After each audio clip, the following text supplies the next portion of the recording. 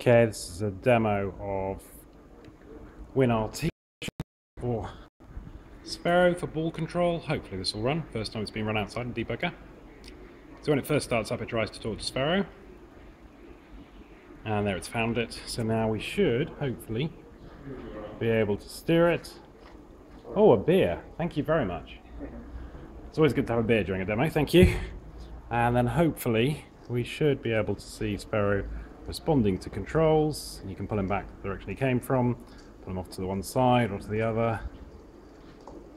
And you can see that he's responding nicely to Windows RT. Hopefully I don't take him out of range. Anyone remember which way back was? Let's bring him over. So you can see he's come back. Oh. And hopefully I haven't crashed my joystick. Get him back into shot. So there he is, back in shot. And let's pull him back a little bit more.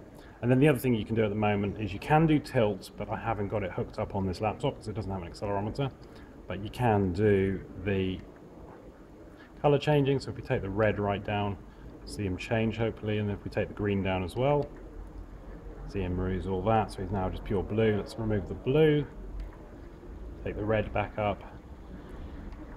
So you can see it's quite full control really of what Sphero does. And as I say, we do have tilt, it's just not enabled at the moment. So let's put him back on move and say goodbye to him. Bye Sphero. Off he goes.